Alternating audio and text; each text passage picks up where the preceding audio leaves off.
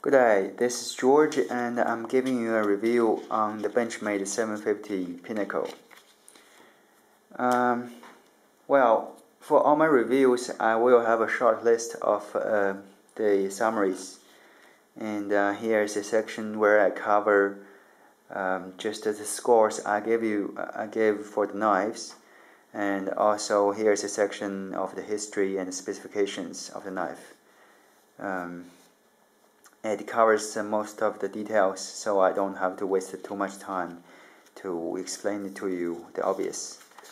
On the back of it, I will also cover the positives and the negatives of the knife. So, hope you can enjoy. Now, this knife was made in the beginning of the 2000s. So, given that time, the Benchmade company decided to use the Japanese-made stainless steel CTS-34, which is a pretty good steel. And also they chose the handle material to be the 6Al4V titanium alloy. Now, this is pretty much Benchmade's own version of Sebenza made by Reeve. So the monologue design is definitely not a question. What I would like to point out is that there are a few engineering design problems, I think, that's associated with the knife. The first thing would be the liner lock here. I don't know what they used to cut this section out, but if you can just look carefully here where the cutting ends, you can see there is a square finish with sharp corners.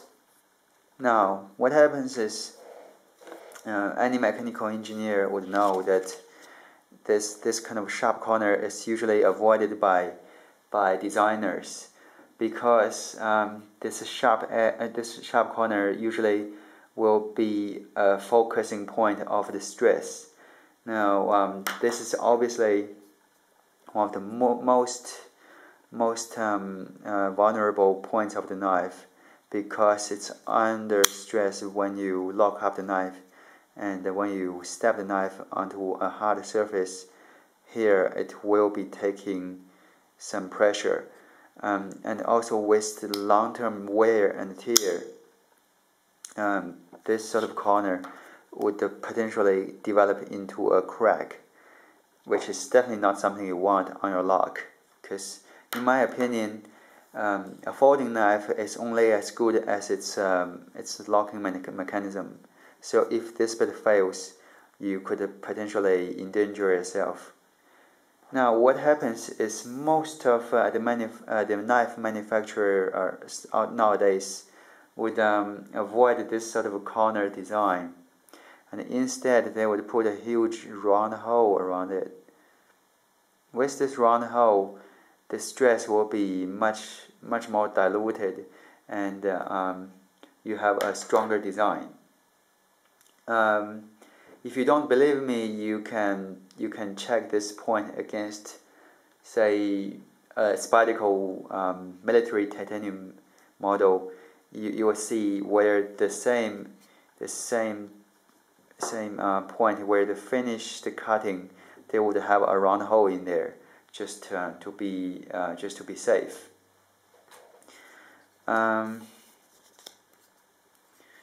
otherwise, this is a pretty great knife, just in terms of the design and the material. I think it's definitely one of the best made by Benchmade.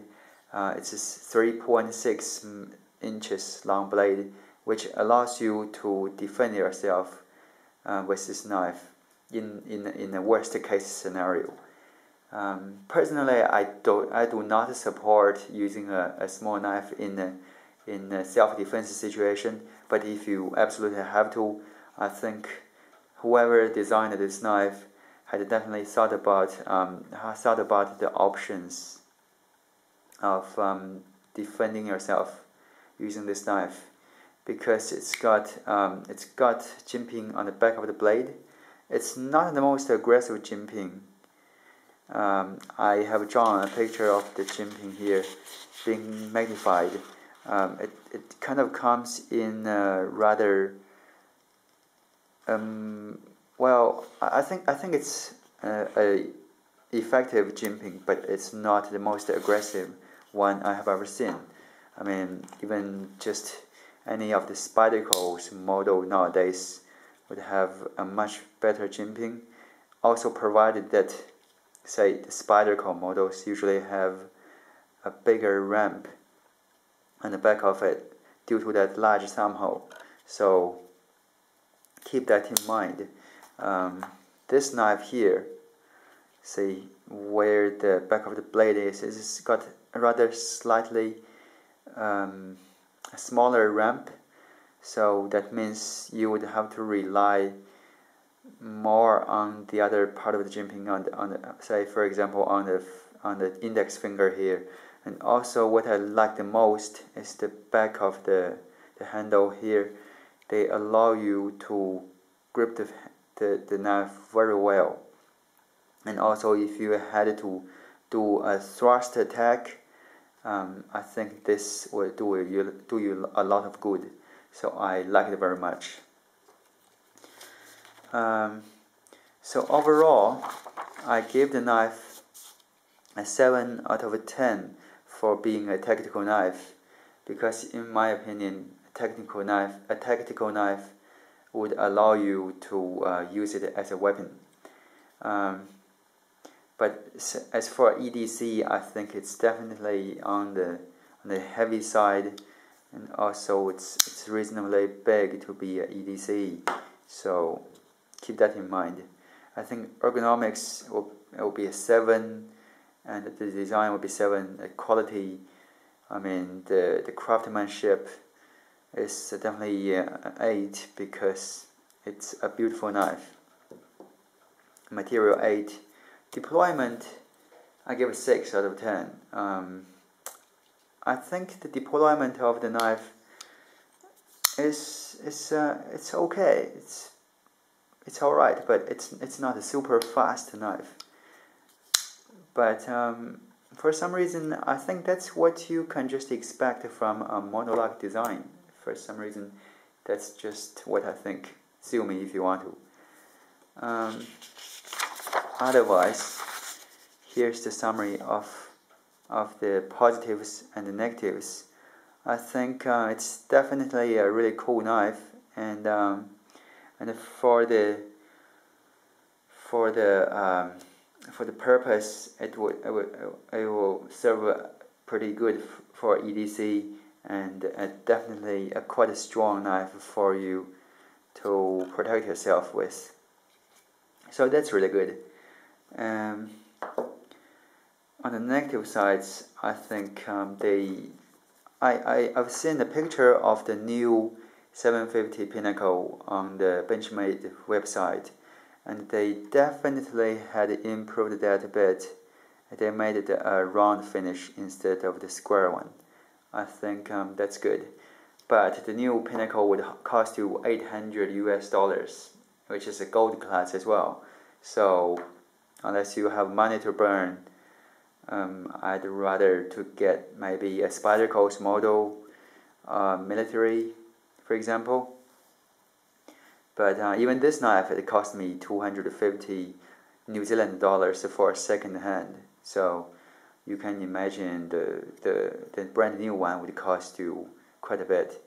In US dollars, I think would cost you $200 easy.